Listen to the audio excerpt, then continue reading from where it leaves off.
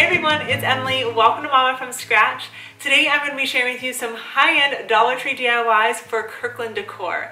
That's right, I'm sharing with you some really easy and beautiful Kirkland DIYs that you can make for a fraction of the cost, and I promise you, you'll want to put these in your home. So with that, I hope you guys enjoyed today's video. Give it a thumbs up, share it with your friends, and let's go ahead and get started.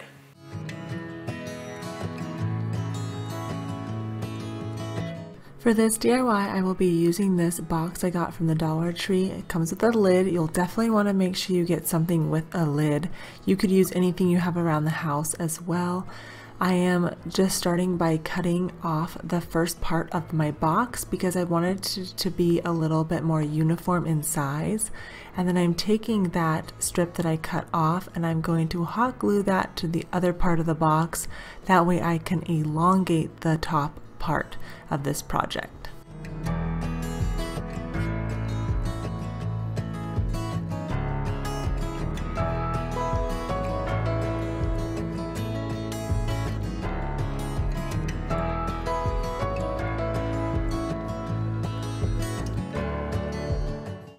Now I am taking these wooden skewers that you can pick up at the Dollar Tree, a local grocery store. You can pick up a longer one from Walmart and chop them down to smaller if you want. I'm just hot gluing these down and I placed them about 3/4 of an inch apart. I really didn't measure. I just added about 3 or 4 to each side of the box.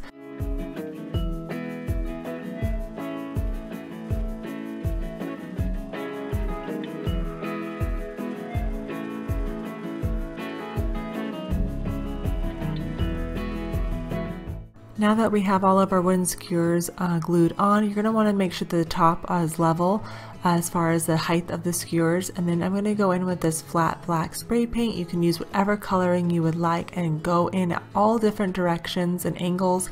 That way you can get a nice coating. This is how it's looking right now. You're going to put a faux candle in here, not a real one, because obviously we're using, cardboard here and wood. And the top will act as the finishing part. You don't have to glue it down, that way you can remove your candle whenever needed. But I think it turned out really good. Is it the exact shape as the Kirkland one? No, but I still like it. You could also use like a lotion bottle and cut it in half and use that as well.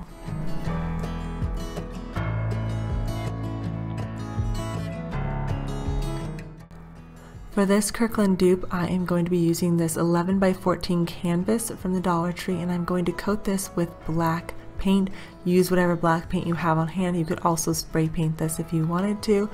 So once that is dry, I'm going to take some wooden skewers again, and I'm going to add a little bit of hot glue, and this is going to be my base for my first part of this art piece here. So I'm just going to glue that down, and then I'm going to go in with these gouache paints by Arteza, and I've had these and I really like playing with them. They're really fun and the coverage on them is really nice. The pigment is unbelievable. So I'm using the gold, but I'm actually going to mix in the silver that they have and mix those together.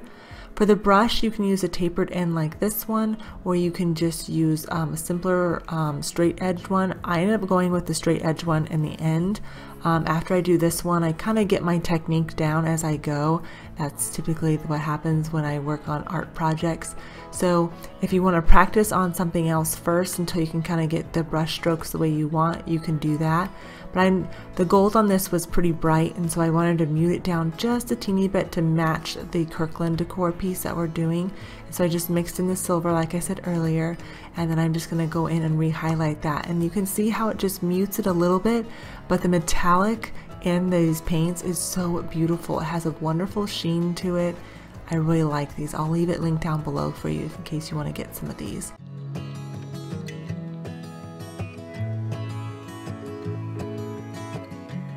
Like a smaller little stem, and then the leaf gets bigger, and so I'm trying to mimic that. And like I said, with a lot of art pieces, I kind of get my technique as I go. So you can see here I'm just kind of starting to fatten them up a little bit and then taper them off at the very edge. For the second one, I wanted to work a little bit more freehand without the wooden skewer there.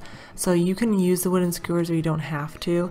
This is where I really got my technique down. And so what I'm starting to do is I start off very light and then I push on that brush and then I let go.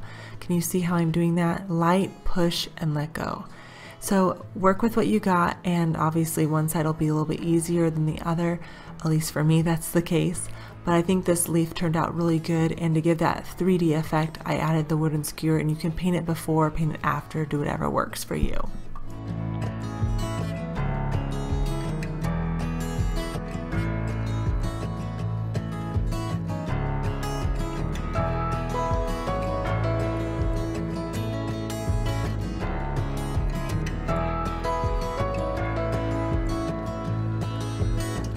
When you're finished painting your piece, go ahead and spray a clear coat of sealer on it. That way it'll stay really nice for you.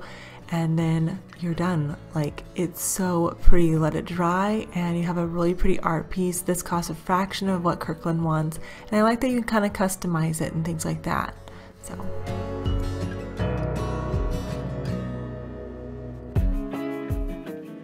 For this next Kirkland dupe, I am using this Antiquing Wax by Waverly, and you can brush this on, you can rub it on, you do whatever works for you. It looks really good on natural wood, but I didn't have any that was the right size what I was looking for, so I just used this white wood trim here, and I just coated this. Now again, you can do whatever color you want for this, but I'm trying to get mine as close to the Kirkland decor piece as possible. I'm going to set that to the side and dry. I'm going to use these 4 champagne cups from Dollar Tree, and I'm only going to be using the bottom of these. Now I'm going to be using 3 of them, and I thought this was such a cool idea. I took these embroidery hoops, and there's obviously 2, so I only needed 3, and I didn't want the metal piece on the bottom, so you can just slowly pry that off. It doesn't break the hoop or anything. And then I'm just going to glue that hoop back together. I ended up overlapping mine just so that it would really stay, but I don't think that's necessary. You could just leave it even. And now I'm going to add some hot glue to the top, and then I'm going to add the bottom of that champagne cup upside down, and that is how it's going to hold. Can you see that? So you're going to repeat that process for the next 2 hoops, and you can use all the same size hoops if you want. I had 8-inch and 10-inch, so I mixed the 2 together.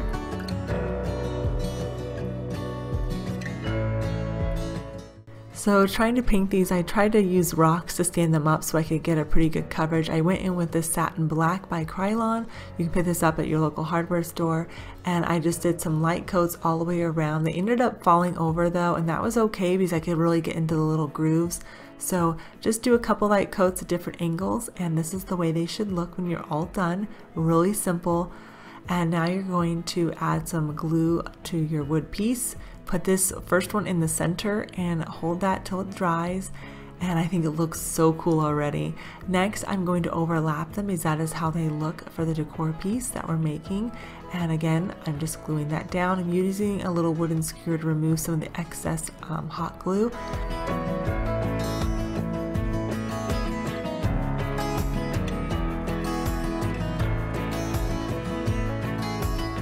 This DIY decor dupe turned out so good. I'm so pleased with the size of the project and how simple and easy it is to put together.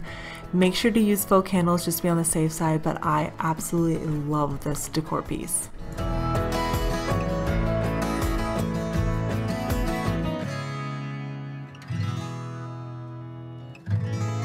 Which Kirkland DIY decor dupe was your favorite? Let me know down in the comments. For me personally, I love the last one that I shared with you with the circle hoop candles.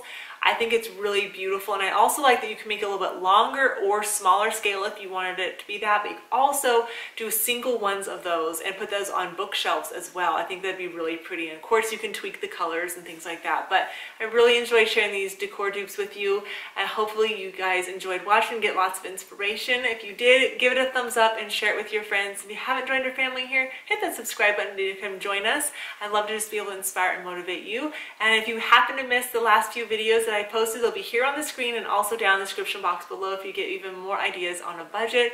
I don't know if you guys can hear it or what the weather's like out where you are, but it is pouring here today, and I love it. I love it when it just rains really hard and there's thunder and lightning. I love that type of weather. I need to go bake some bread though because it's perfect baking weather. I don't know about for you, let me know if you like to bake when it's raining and stuff outside. So with that, I hope you guys have an amazing day. Thank you so much for being here, and I'll see you in the next one.